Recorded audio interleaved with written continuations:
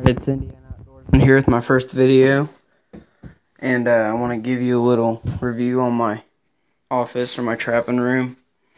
It's my first video, so it might be a little annoying and not perfect. So I got a fleshing beam for coon and fox, and a fan, machete. These fans, I like to turn it on to dry out my furs faster. Got a conibear 220 and a coon and fox stretcher wire.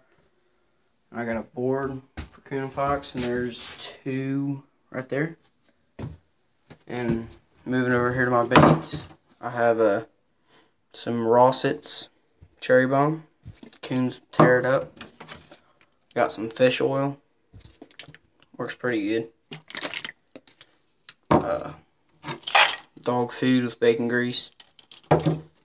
Sunflower seeds. A couple empty jars. Haven't filled yet. Got a couple coons that are thawing out because I'm gonna stretch them tomorrow. I got a Weeby knife.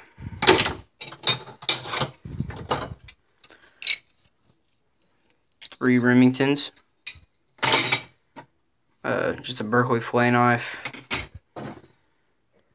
Browning.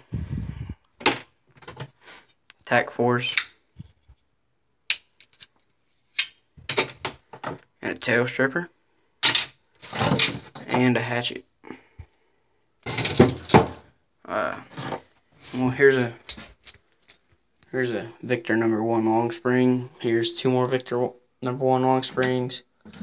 Victor 1.5 long spring. Bridger 1.5, and some Duke DPs and Z traps. And some more 1.5s. I got some more I haven't hung up yet. And some that are still out on my line. And I got some flushing knives and setters and some horns and Bluetooth speaker because I like to listen to music while I scan and stuff. Got all my nails and muskrat board right there. I got some more muskrat boards down there. My tools. Some gloves. Right here's my bow. It's a Barnett Vortex with some Warrior gold tips. Arrows. And my poles. Got an Abu Garcia Black Max, a South Bend Conador, a Shakespeare baitcaster, a Mitchell reel on a trophy stalker rod, and a Bass Pro Shops Extreme baitcaster on a Berkeley cherry wood rod. And I'll be uploading some more tutorials on skinning and do some reviews on different traps and methods and baits and stuff, so keep in touch with that.